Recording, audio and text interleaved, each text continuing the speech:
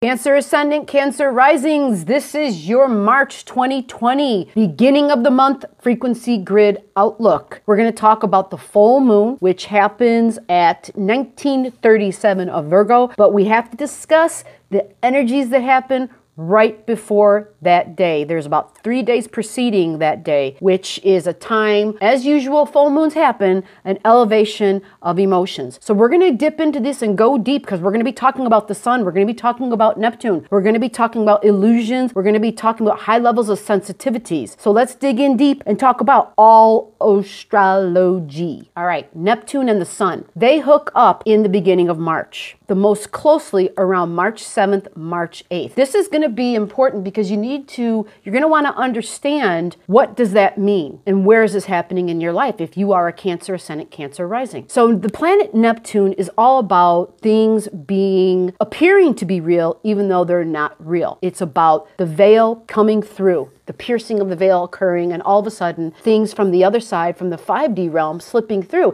And so we find out, holy crap, that's not really there. That didn't really happen. That wasn't really said. That's not what I believe. And this is key for you Cancer Ascendant, Cancer Risings, because this whole Pisces energy and the whole Mercury retrograde and Neptune has been sitting in your 9th house of what do I believe? It's been there for like 8 years. This is all astrology. If you're new here, put your birth digits down below. We'll hook you up. If you have any questions, just ask away. And I usually, because we're a small channel still, I usually have time to cater to each individual subscribers. The more you support us, the more we support you. Neptune is illusions and delusions. Its job is to dissolve the 3D physical tangible world. All right. And right now I'm getting dissolved by all the sage. So Neptune, when the sun and the Neptune get together, the sun represents your vitality. The sun is you. It's how you express. It's how you radiate. The sun is how you shine. When Neptune comes along, Neptune and the sun dissolves Neptune dissolves the physical energy of the sun, which represents your physical energy, which means you may be more tired.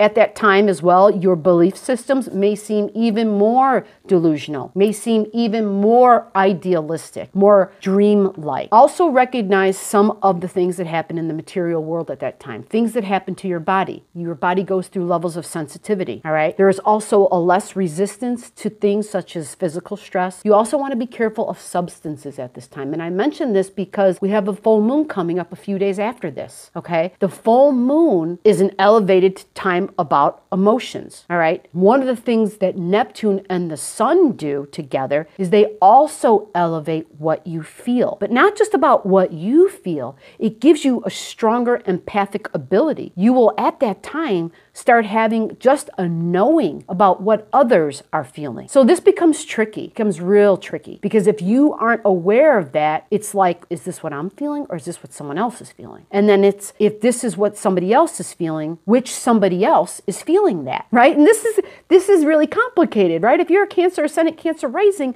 you understand what I'm talking about, because in your third house, you've got your Virgo energy in your 3rd house. So your thinking is typically based on things that you can see, logic, rationale, right?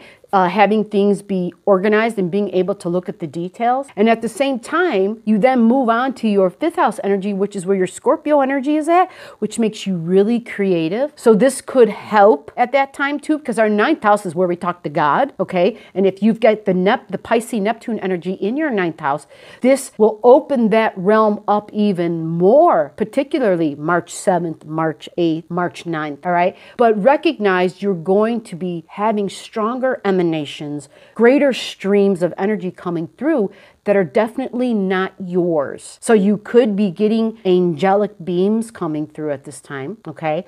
Realizing this affects what you believe, your spirituality, your religion, it's going to be all about that, your higher learning. But recognize this is not a very long transit, although it's powerful. And it's not powerful in the sense that it's jolting, but it goes deep because it connects to what you're feeling, because the full moon's coming just a day or two later. So let me give you some dates and let me give you some degrees so that we can better understand how to look at this realistically as a whole picture before the event comes, so that when we're in the midst of the event, we can recognize it, all right? And we may actually not be able to recognize it while we're in the midst of it.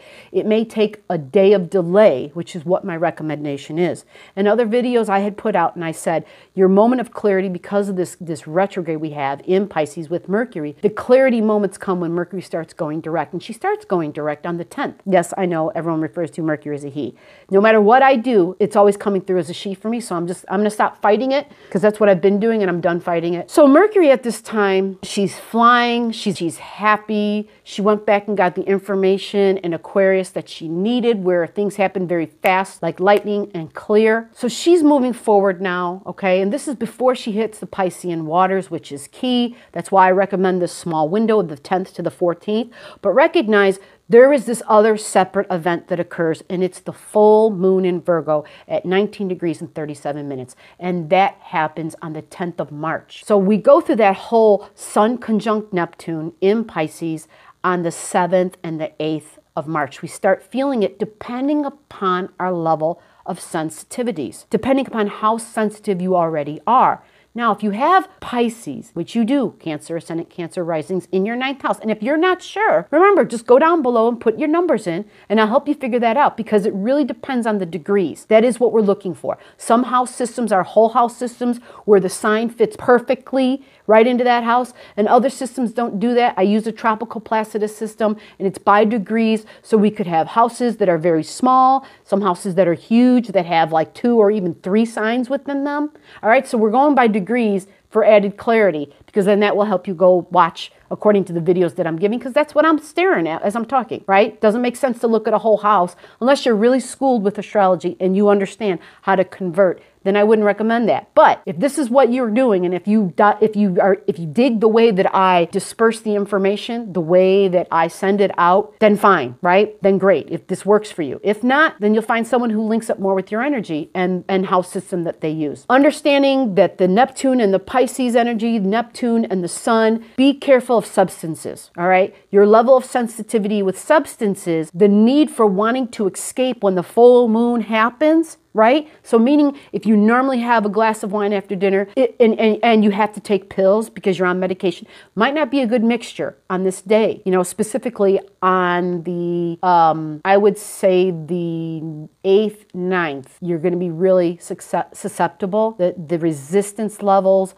are going to, the sensitivities are just really heightened. And let's be honest, when you're feeling other things that folks are feeling, it might be a little overwhelming. It might be daunting. It may just be too much. And see, that's what happens though. You can't control this. It's a time of higher sensations coming in, higher emanations. What you can control is what you allow to come into your space, all right? If you do regular work with energy and you understand how to set up protective boundaries, knowing you're a sensitive individual, then you can focus on that. You can set up energy fields around you that protect you. Meaning somebody's feeling down, because this would not be good if you're around people who are negative, right? It could be too much. So you want to be aware of that, right? You want to have an understanding that these are the possibilities and the inclinations of the time, and how do you best prepare moving forward, right? Rationally, logically, as I say, strategically. How do we navigate these waters using the knowledge that's been given, okay, that's been handed down from all the great astronomers and astrologers, which at one time were exactly the same. Full moon time, the 10th of March. You've got Virgo down here at 1937. You've got the Sun up here at 1937. Now the Sun just came off of Neptune. All of it is still conjunct. The Neptune is at 1823. So it's still within a 1 degree, 2 degree orbit, still very much a factor here.